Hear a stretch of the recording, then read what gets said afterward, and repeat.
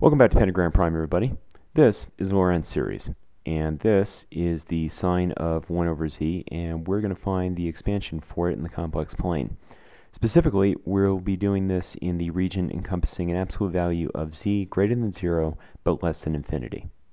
It's a pretty straightforward problem, probably the reason why the authors of Basic Complex Analysis designated it as problem 1a.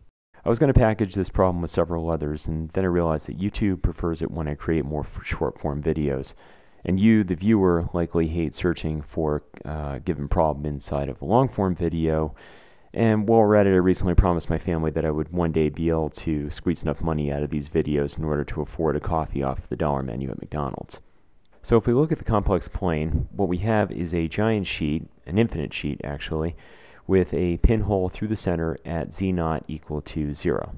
And, just for the sake of being explicit, let us state for the record that we are looking for the expansion about z minus z0 where z0 equals 0. This is why you will not see any references to z0 in the expansion once we're finished.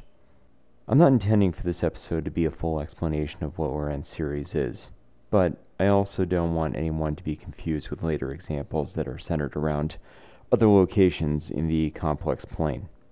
Those of you familiar with my previous work are aware of my position that this channel is the educational equivalent of a dumpster fire, and that you should proceed accordingly.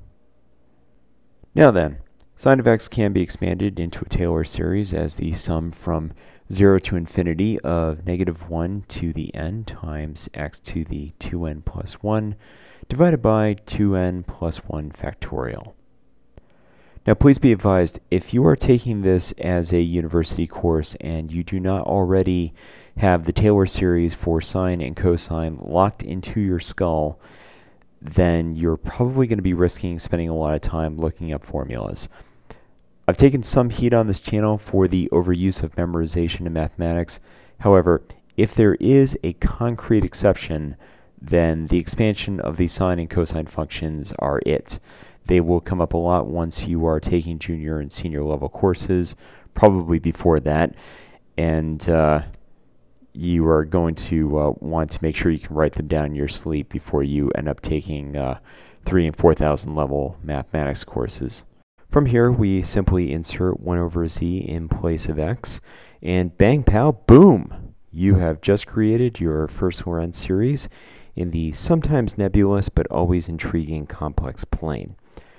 The series will converge for finite values of z located outside of an infinitely small radius about z not equal to 0, and inside an infinitely large radius located wherever infinity may take you. I hope you've enjoyed avoiding singularities with me. Do let me know if you have any questions in the comments. Till next time, this is Pentagram Prime signing off.